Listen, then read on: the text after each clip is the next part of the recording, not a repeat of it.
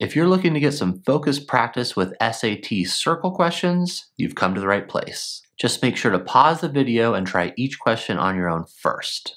Let's get started. Let's start with an easy question here. And again, pause the video, try it on your own first, but let's take a look. It says the above circle has a circumference of 36. So 36 is the circumference, the entire thing all the way around. What is the length of minor arc AC? Well, we've got a right angle here, which means 90 degrees. And since O is the center of our circle, it means all of these also have to be 90 degrees. So we know this is split into quarters perfectly. So this is basically, 4 perfectly even slices of pie, which means we just have to go 36 divided by 4, which is of course 9. So our answer is A. All right, moving on to a medium question. Here we've got the number of radians in a 720 degree angle can be written as A times pi, where A is a constant. What is the value of A? So this is really just about, do you know how to convert degrees into radians? Or do you know how to pull up the reference sheet? Because if you pull it up, sure enough, you're going to have the number of radians. It's a little bit hidden. It's at the bottom there. It says the number of radians of arc in a circle is 2 pi. So let's think about this.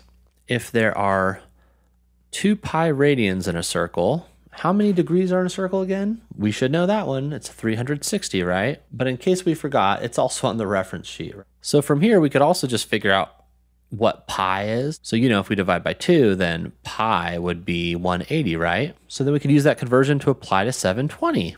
And you could set this up as a fraction equal to a fraction. We have 1 pi over, something pi, a pi, is equal to 180 divided by 720.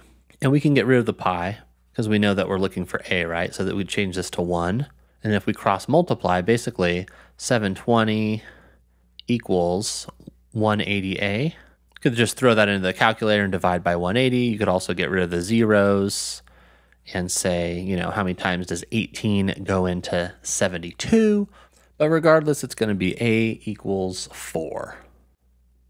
All right, and we'll end with a hard one here. Go ahead and try it on your own first. This one, if you know the circle equation, is actually not hard at all, because the circle equation is x minus h squared, sorry for my sloppy handwriting, plus y minus k squared equals r squared. What is r?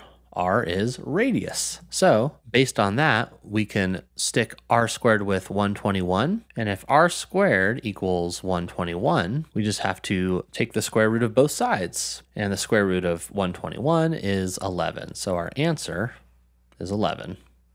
Working through specific problem areas like you just did is a great way to improve your score, especially when you couple that with practice exams that resemble the real thing. To sign up for a free proctored practice exam that you can't find anywhere else, go ahead and use the link in the description.